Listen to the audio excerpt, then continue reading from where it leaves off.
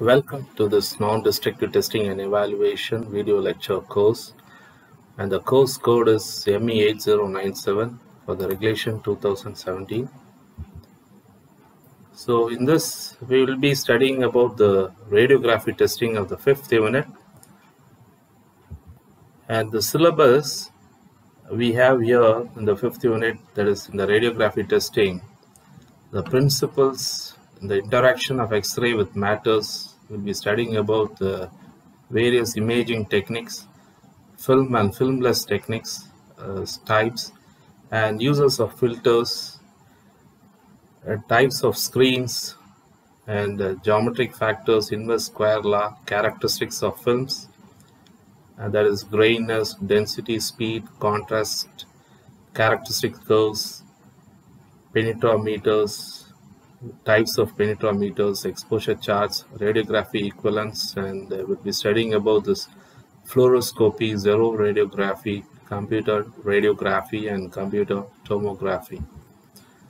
So coming to the introduction of this non-destructive testing, that is radiography, this model presents information on the Ndte methods of radiography inspection or radiography. This testing uses penetrating radiation that is directed towards a component, and these components stops some of the radiation, and the amount that is stopped or absorbed is affected by the material density and the difference in thickness. These differences in absorption can be recorded on the film or electronically. So electromagnetic radiation.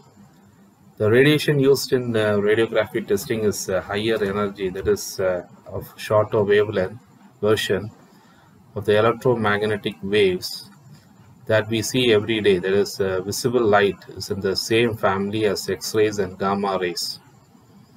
So here you have this shorter wavelength in this diagram, and high frequency shorter wavelength, that is ultraviolet, X-rays and gamma rays comes under this high frequency short wavelength, and this long wavelength you have this radio waves, microwaves and infrared rays.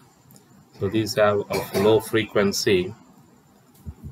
And coming to the general principles of radiography, here you have the test specimen that is to be tested having a defect, that is in between the X-ray source and the X-ray film. So this test specimen will stop some of the radiation, that is thicker and more dense area will stop more of the radiation. The film darkness will vary with the amount of radiation reaching the film through the test specimen. So the less exposure area will be indicated in this light diagram, light color, and the more exposure area is indicated by this dark color. And this is the top view of this developed film. So the energy of radiation that affects its penetrating power. So higher energy radiations can penetrate thicker and than more dense materials. So the radiation energy or exposure time must be controlled properly. Image the region of the interest. So here you have this low energy radiation, and this is the high energy radiation, and this thin walled area is being highlighted here.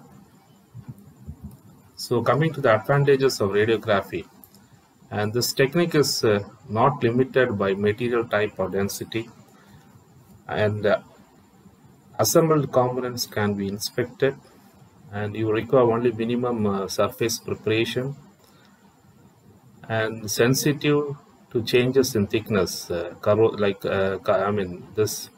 radiography testing is very sensitive to changes in thickness, corrosion, voids, cracks, and material density changes.